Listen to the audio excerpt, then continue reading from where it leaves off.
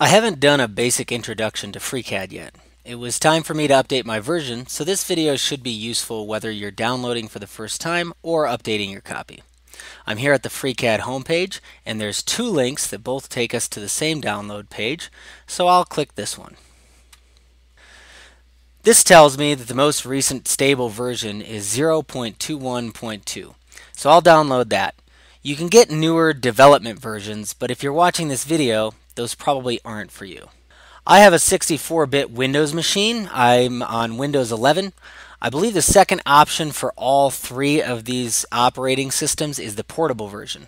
This should allow you to access FreeCAD without installation, but I haven't tried that and I'm happy to install it, so I'll choose the 64-bit installer. The executable file begins downloading, and this will take a little while depending on your internet connection. As long as I'm waiting for the download to complete, I think I'll donate a little bit. $20 is a pretty small donation for what I'm getting. Looks like the executable file is ready to run, so let's do it. If you already have a version of FreeCAD installed, that will remain installed on your computer, and the 21.2 version will be installed alongside it. So there's really no difference I can see between a first-time installation and an update. Yes, I do. Great, thanks, Wizard. Next. If you've never read a general public license, I do recommend it. It's pretty cool to learn how open source software and its derivatives are kept free for everyone. The preamble is especially good.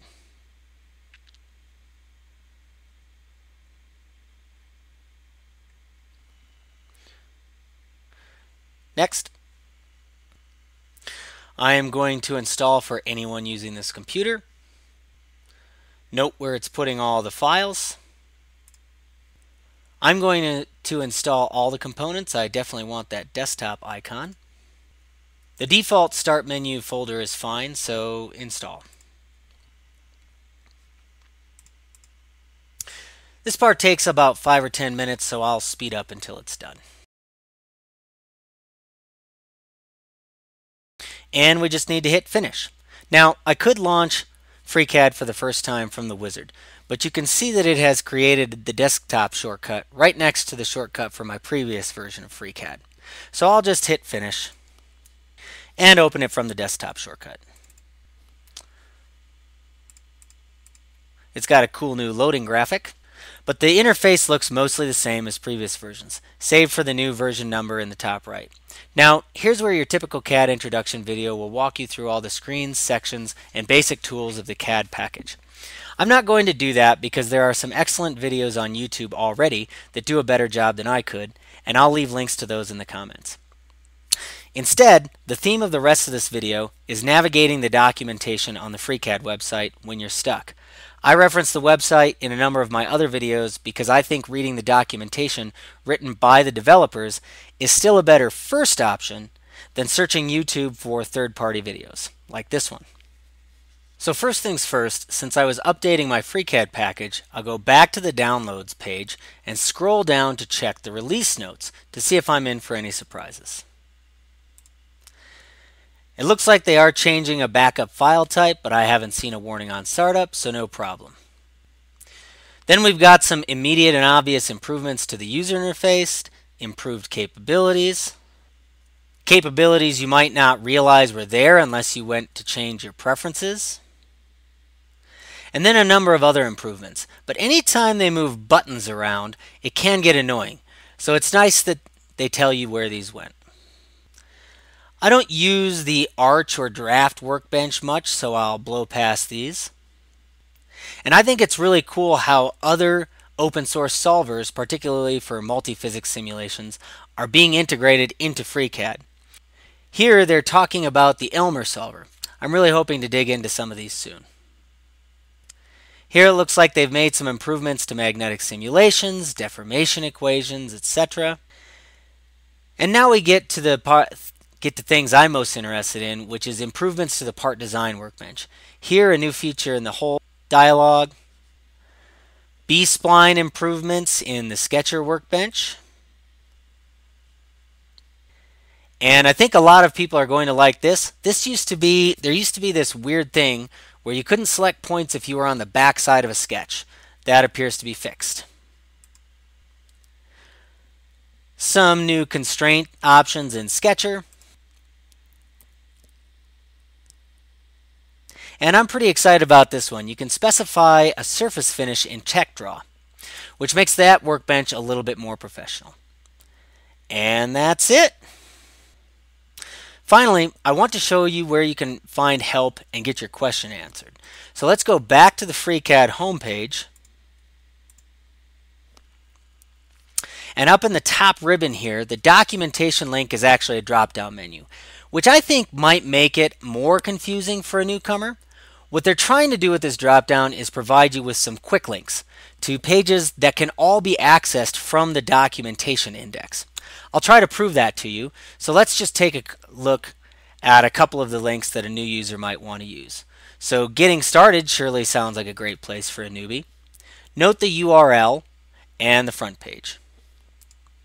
They also have a FreeCAD manual. That sounds like a useful read. But I'm not going to start with any of those. I'm going to show you that you can get to all of those and more through the documentation index. So let's select that. And the first thing I'll point out is that there's that FreeCAD manual link again. And it takes us to the same page that the drop-down menu did. But here on this page, we kind of got the same situation where it's not obvious to a newbie where they should go from here. I think we can rule out the Power Users Hub and the Developers Hub, but then we've got these three options: the Users Hub, the FreeCAD Manual, and the most unassuming of the three, the Table of Contents.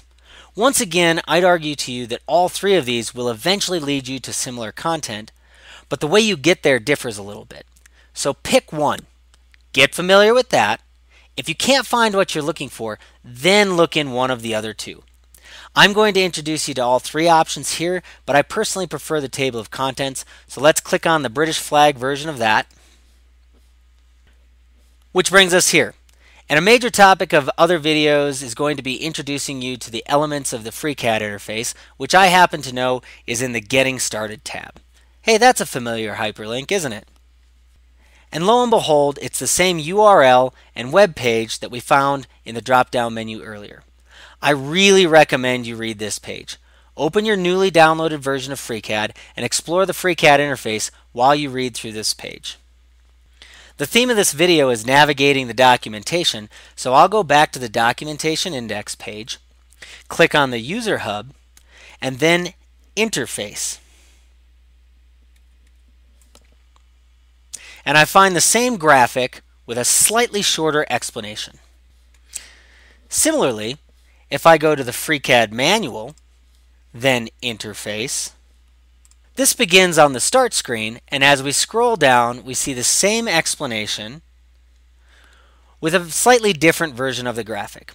So that's one theme common to the User Hub, Manual, Table of Contents set of navigation choices. Often they'll bring you to unique URLs with similar descriptions of the same topic. So no matter which one you choose, you will find the information. It just might be organized a little bit differently, and you've got to decide which organization you like best. Other times, all three will eventually take you to an identical URL, and that's the case when it comes to learning about workbenches. Since workbenches are both central to the FreeCAD concept of operation, as well as a common point of confusion for new users, I'll finish up by showing you how to get to the part design workbench documentation in each of the three ways I've presented. Let's start from the Users Hub. So that path is Users Hub, Workbenches, Part Design Workbench. Note the URL and the interface.